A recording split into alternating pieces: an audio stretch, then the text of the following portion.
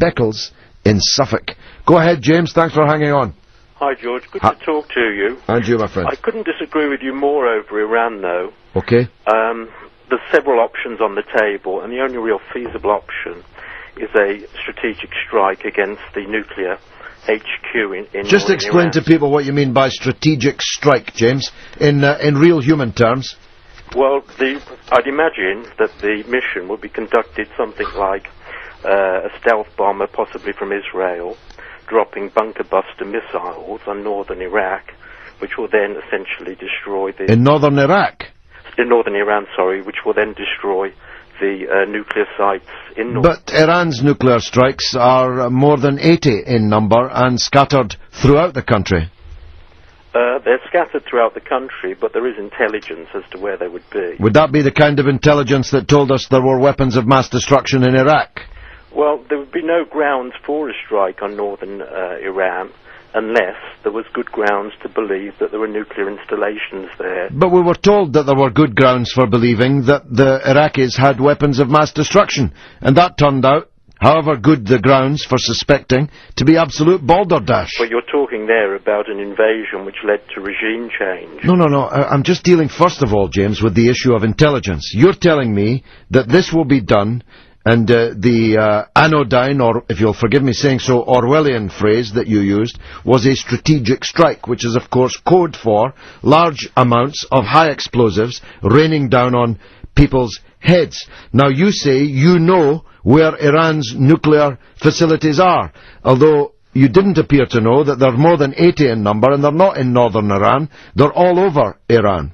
And then you tell me that that would be the target because of intelligence.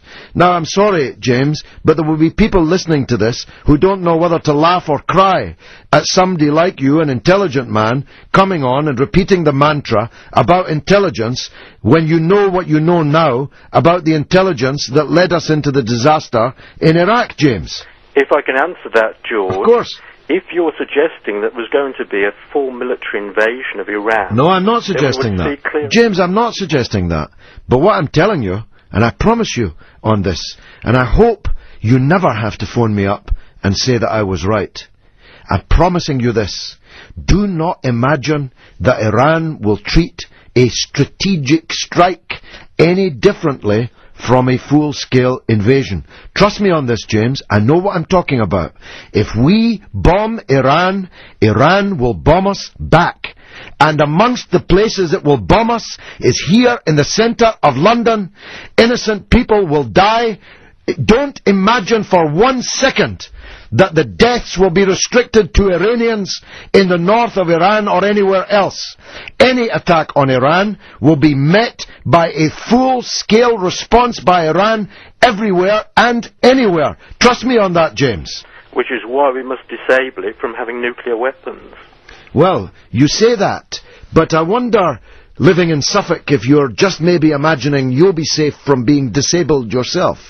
But let me tell you, as someone who lives in London, who represents 100,000 souls in London, who lost constituents the last time an underground train blew up, let me tell you, there'll be a lot of disabled people in London in return for your disablement of Iran's nuclear power plants, which are absolutely legal, which they have as much right to develop as we do, and any attempt to bomb Iran, which you're attempting to sanitize with all your military talk, any attempt to bomb Iran will not be one strategic strike on one place in the north of Iran. It will have to be hundreds of strategic strikes on more than 80 places, even if it's only restricted to the nuclear plants. And there's every reason to believe, in the wake of the American statement, criminalizing, making terrorists of the Revolutionary Guard in Iran, which is 150,000 people, which is an indispensable part of Iran's military forces, as terrorists. There's no reason to believe that they're not going to be attacked as well. And I'm telling you, James, and you seem strangely unmoved by it, Iran is not a broken-backed country. Don't imagine this is some cheap, broken-down, darkest African, impotent, defenseless country that you are so somnolently seeking to talk us into bombing. Iran will respond ferociously everywhere if we attack Iran. Self-defense, James?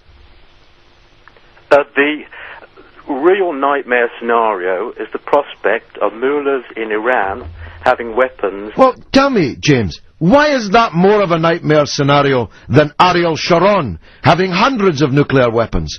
Or George Bush having thousands of nuclear weapons?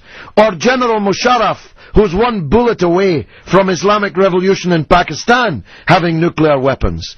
Or the government of India, which refuses to live up to its promises under the Non-Proliferation Treaty? Why are some people, James, allowed to have nuclear weapons, but others are not? The threat that we face from Iran is far, far greater than the threat we face from the United States. Why do we face a threat from Iran? What has Iran ever done to us? Iran hasn't invaded another country in more than 300 years. And 300 Spartans saw them off. What's the threat from Iran to us? What have they ever done to us, James? Well, Iran, if you recall, fought a very brutal war against Iraq. I can't believe that you just said that. Iran didn't fight a brutal war against Iraq. Iraq invaded Iran. Iraq invaded Iran using our weapons and with the support of our government. What do you mean they fought a brutal war against Iraq? They were invaded, for God's sake. They were invaded, but they fought a very brutal campaign. What does that have to do with them being a threat to us, for God's sake? We encouraged Iraq to invade them, and now you're using the fact that they fought hard to defend their country when it was invaded as a reason for us invading them.